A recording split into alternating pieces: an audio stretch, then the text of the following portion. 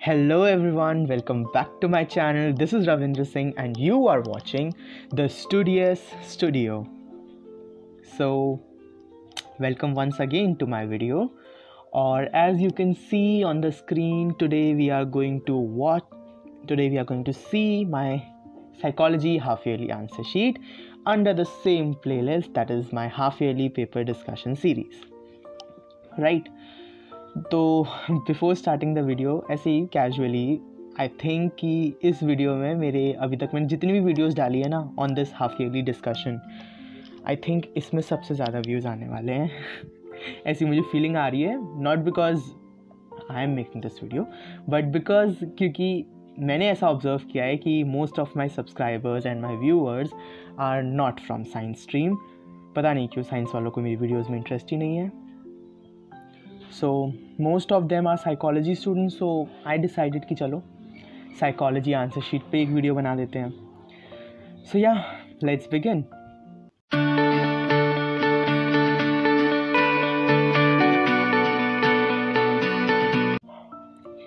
तो as you can see, here is my psychology answer sheet. सबसे पहले generally सारे सब्जेक्ट्स में I prefer not to start from the starting. But in psychology, sometimes I think you can start from starting also when you have confidence कि आपका time अच्छे से manage हो पाएगा. And I think psychology is a paper जिसमें हम आराम से टाइम मैनेज कर सकते हैं. सो इफ़ यू थिंक कि आपका टाइम मैनेज हो सकता है आराम से साइकोलॉजी के पेपर में, then definitely you can go ahead with starting. But अगर आपको ऐसा लगता है कि बहुत लेंदी पेपर है, आपका नहीं हो पाएगा, तो आप पीछे से स्टार्ट करो. बिकॉज आगे के अगर 1 मार्कर छूट भी गए तो उससे कोई फ़र्क नहीं पड़ेगा. बट अगर डेफिनेटली आपके पीछे के क्वेश्चंस छूट जाएंगे, 5 मार्कर 3 मार्कर, सॉरी 5 मार्कर तो होते ही ना साइको में, 6 मार्कर्स 4 मार्कर्स अगर छूट गए तो that will be a great problem for you. So again आपको देखना है कि आपके लिए क्या सही है. मेरे लिए तो ये सही रहा, सेक्शन ए से स्टार्ट करना. And you can see according to your convenience. सो जैसा कि आप देख सकते हैं ये सेक्शन ए है जिसमें मेरे मैक्सिमम क्वेश्चन सही हैं, पर सारे सही नहीं हैं. ये हर बार स्कैनिंग में ऐसे आता है कुछ ना कुछ मिस क्लियर नहीं किया आंसर शीट. हाँ, तो यहाँ पे देखो ये सेट में लगा था और ऐसा ही क्वेश्चन सैंपल में ये आंसर है. I don't know it's a question कि someone is doing playing football so he has a very high dash in that, so it is I think self efficacy. I don't know, सब self efficacy answer है sample वाले का, but मैंने self efficacy का लगता है शायद इसका भी आंसर होगा. एनीवे, और यहाँ पे था कि मॉर्गन और ये था कि ओबीसी गया था पर्सनालिटी टेस्ट है ना, पर्सनालिटी टेस्ट में सेकंड पर्सनालिटी टेस्ट, तो उसमें था कि किन दो लोगों ने दिया. मुझे पता नहीं कोई आइडेंटिटी आंसर था होगा, बट मुझे आई डोंट नो कैसे मॉर्गन वाला है. I have study about Morgan biology, Thomas hang Morgan, तो मैंने वही लिख दिया कि दिमाग में आया अचानक से लिख दिया और सही हो गया. और फिर मैंने थॉमस लिखा खोलते तो कोई और पैरासिटी. अरे मॉर्गन एंड मुरे था इसका answer. Anyway, so this is how you can attempt your section A. इसके अलावा अब तो शायद सेक्शन ए में सारे के सारे वही होते हैं ना, MCQs, तो उसमें तो कोई दिक्कत ही नहीं है सॉल्विंग की. जैसे यहाँ पे मैंने सॉल्व कर रखा है IQ का. Everything is becoming easier.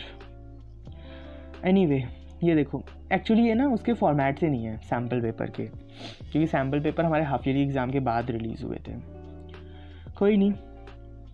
Now जो हमारे अभी प्री बोर्ड्स चल रहे हैं, आई थिंक प्री बोर्ड अब ऑलमोस्ट ख़त्म हो ही गए. कल लास्ट एग्ज़ाम है. एक बार ख़त्म हो जाए pre board, then I can make video on pre board answer sheets also. But pre board में तो I have done literally very well. Anyway, section B देखो, सेक्शन बी में मतलब हमारी साइको टीचर बड़ी अच्छी है, साइकोलॉजी टीचर बड़ी अच्छी हैं. She gives marks even when we like write not according to the exactly lines of NCERT, but अगर हम थोड़ा ऊपर नीचे अपने वर्ड्स में भी लिख देते तो हमारी साइकोलॉजी टीचर मार्क्स दे देती हैं. आई थिंक शायद ऐसा ही होता होगा साइकोलॉजी में, आई एम नॉट श्योर. ये देखो सेक्शन बी में I have almost got full marks in every this thing answer. 2 Alfred beneath psychological assessment. Then this is वो शेल्डन के 3 personality types. Then this is Carl Jung का introvert extrovert and all. ये question बड़ा interesting था, पता है 18th question. इसमें था कार्ल यंग ने कौन सी 2 थ्योरीज दी हैं. तो ये जो था ना बुक में 2 अलग अलग जगह मेंशन था. एक तो यही था ये इंट्रोवर्ट एक्सट्रोवर्ट वाला, और दूसरा था ये पोस्ट फ्रॉइडियन अप्रोच में भी एक कार्ल यंग का था ना, वो दोनों थे. That was really amazing question, I liked it. उसके बाद ये कल्चरल अप्रोच सेक्शन सी में भी I have got almost 3 marks in every question. This is your cultural approach of personality. ये देखो ये रहा आपका क्या है, IQ का नॉर्मल प्रोबेबिलिटी कर्व है ना. अच्छा बनाया ना मैंने.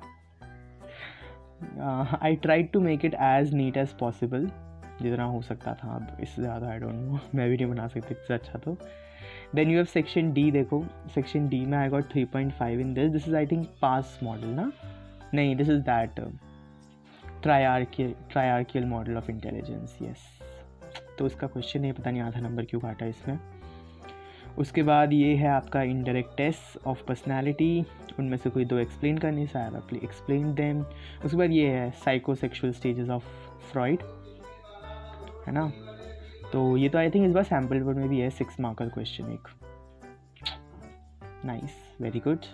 सो आई हैव डन दिस. इसमें मुझे 4 नंबर मिले हैं. उसके बाद we have so then we have this major factors that promote mental well-being and positive health. तो इसमें हमारे पास बहुत सारे points आई थिंक बुक में, but I have written the 4 of my favorite points.